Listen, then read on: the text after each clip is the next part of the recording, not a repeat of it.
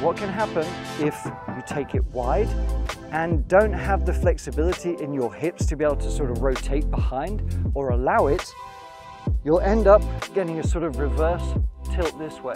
Whether I hinge my wrists or not, it doesn't matter, because if I've resisted my lower body, I can end up being a bit like this, so it's like a reverse tilt, and then we're coming way too steep into it. Maybe you recognize that.